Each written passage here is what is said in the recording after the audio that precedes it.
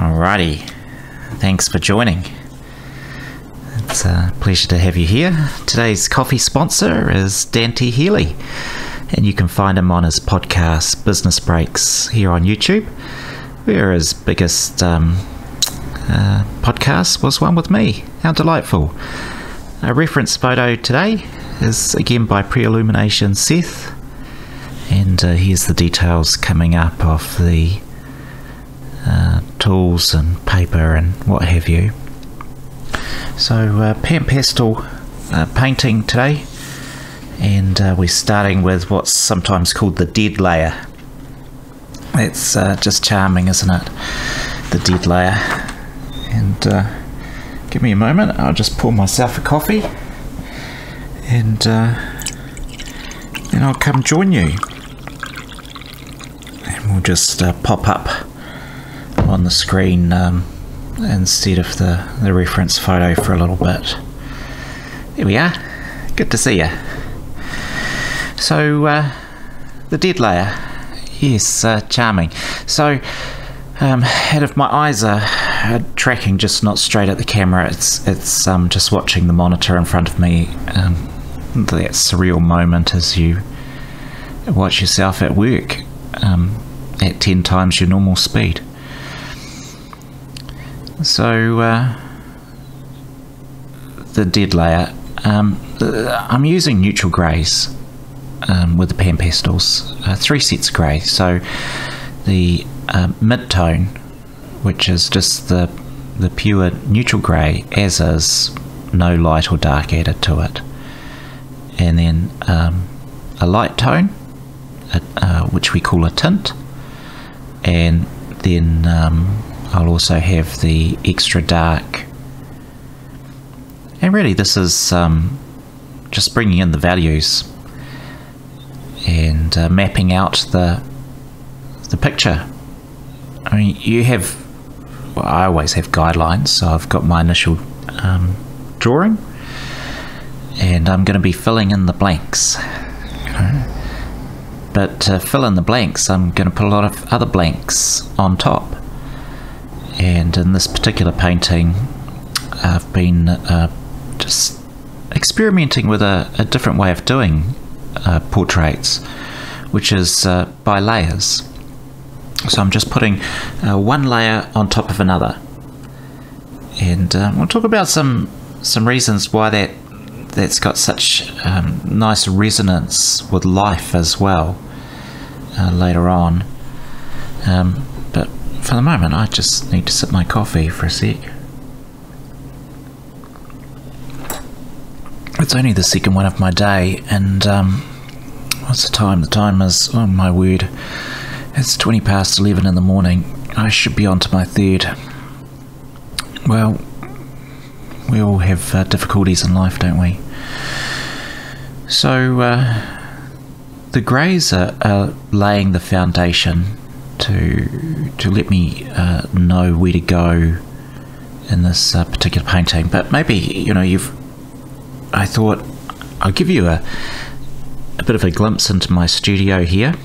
My studio is in fact my garage. The car's parked outside, and here I am on a workbench. I kind of spend my life in the garage because my home office is here as well, which is where I'm sitting right now, and some of the previous artworks behind me. And so if you're here from LinkedIn, this is the spot where I'm typing my acerbic little comments from.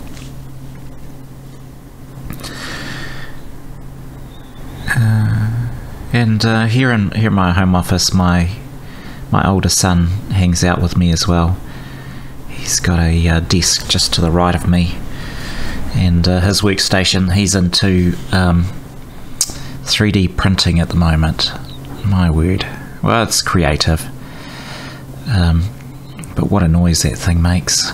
So it's nice to be able to do this video and voiceover while he's at work. So my studio, the paper towels are for cleaning my little Panpastel applicators, which are known as soft tools. Funny little play on words, because they are soft little sponges, micro sponges, designed specifically for Panpastel. And while they're plastic, they're not disposable. It's not like, you know, you're going on a picnic with your plastic knife and fork and you toss them away afterwards. You hang on to those for ages. They're very sturdy and last the distance. The sponges, depending on the surface and how hard you push, can last quite a long time. When I first started using them, I found I was pushing quite hard with the applicator, and I don't know whether it was nerves or just didn't really know how to use it, but you only need a light touch. They pick up the Panpastel very easily. It's quite tempting to scrape it like paint or something, and you know, or getting butter. And you're like, right, I've got to load this thing up. That's not how it works. You only need a little bit. You will find you're constantly sort of dabbing back and forth. Oh look, here we go. That's a good reminder for me to just have another coffee myself. So we're on to the next layer. There's a special French name which I've promptly got and forgotten for Verdace, maybe? Something like that. For the green layer. And it's designed to, of course, green is a complement of red. So it's just going to make the painting have some zing when it's completed. You don't have to. This is the great thing about art, right? There's no must. There's no you have to do it in a particular way with art. Art is freedom. You know, there's no process you must follow. This isn't like going to work and someone says, no, this is the best practice. This is the way we must do it here.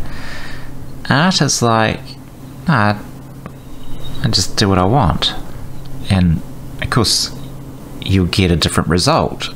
You know, if you just completely experimental, you can discover some great things, but you probably should take a note of what you are experimenting.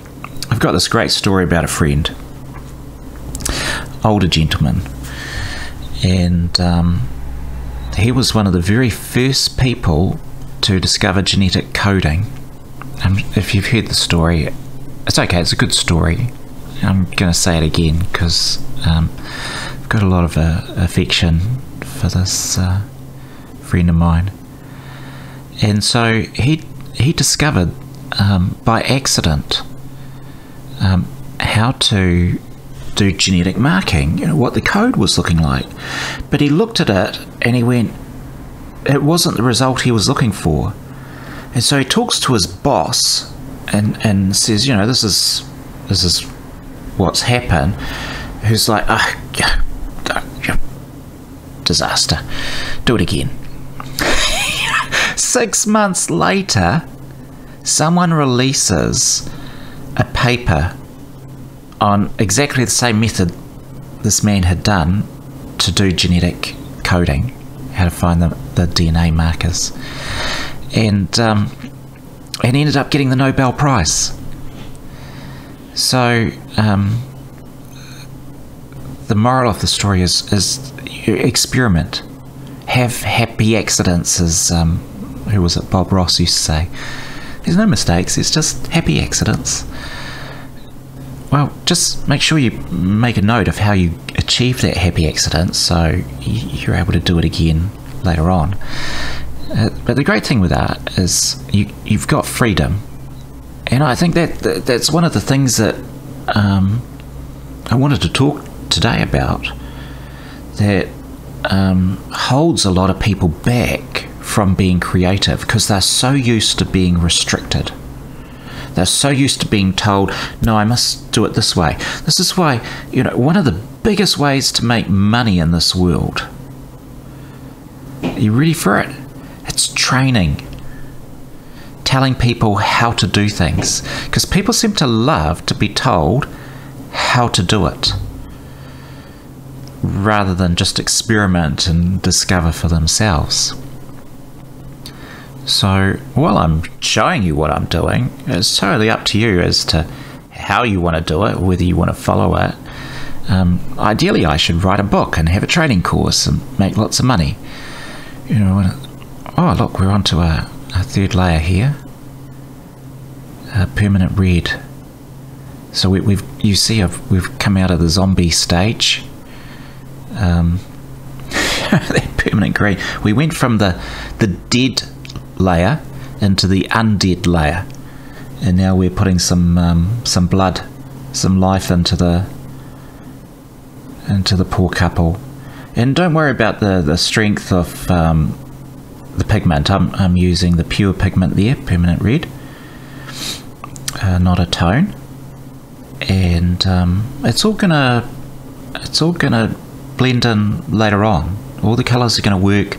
I've learned you just drop it on, and it will blend in later. But this is, as I was saying, that what restrains us from art is often fear. We're afraid of doing it wrong.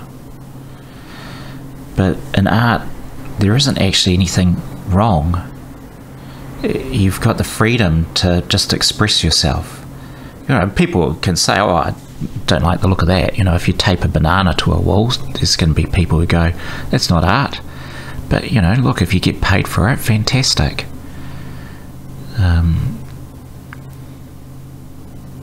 But fear, you know, there's this amazing bit of wisdom that I came across years ago, and I've still remembered it. It's from the Bible, actually. It just says, fear acts as a restraint. And you go, well, that's a life lesson, isn't it? Fear does act as a restraint. It holds us back. And that happens in life all over the place. You see it in business. People won't take risks because they're afraid of what might happen. In relationships, you know, they're afraid to ask someone to enter a relationship. They're afraid they'll get rejected. And rejection acts as a restraint, isn't it? That's like the massive fear. None of us like being rejected, someone turning around and saying, oh, I don't like you, or I don't like what you've done. But sorry if you can hear an aeroplane buzzing overhead. I live near an airport, and normally we don't get them where I am, but clearly today that pilot is off course.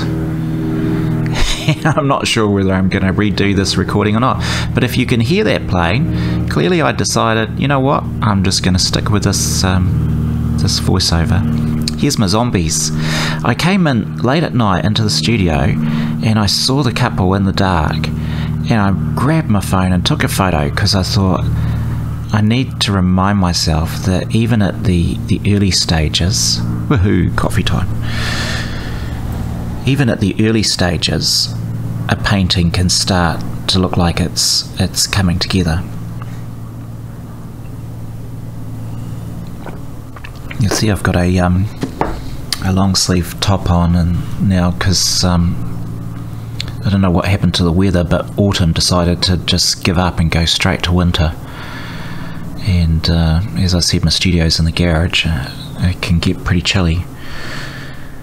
So I'm using a Dairy Lied, I think that's how you say it, Dairy Lied. I always say Dairy Lied, but we're going to try with the right one. Dairy Lied yellow now. And it's very sunny and warm. And these layers that are going on, you'll see I'm just doing it. So we did the dead layer, we did the zombie layer, so we had the undead layer, and then we put some red in. You can do whichever one you want first after that, and then I'm putting the yellow on, and then the next video that's going to come, there'll be more blue, and then there's going to be green, and then there's going to be the lights and the darks. And I'm just building up by layer. Now, the reason I wanted to talk about that is that so often in life, we try and do everything at once, and it just overwhelms us. I used to have this in place I worked. So many people got made redundant. You might be in that situation. Your whole team gets dispersed. We had a team of 20, and eventually it was me and the boss left. I was hopeless. So I'm doing all these different roles, running all these different, I was product manager, so I had all these different services I was looking after. And I worked out, look, I've just got to get one good thing done a day. I can't do it all, but the thing that I concentrate on, if I get that right, that's it. And we're coming to the end of the video now, so I hope I've got this video right. You can see me in real time now, and you see it's a very gentle process, just light touches. Here I am, 10 times slower than what you've been watching through the rest of the video. Just gentle touches, subtle. It's such a beautiful medium pastel. I really, really enjoy it. There we go. That's the theme of our topic today. When the heart ignores fear, art appears. Thanks for being with me. See you again.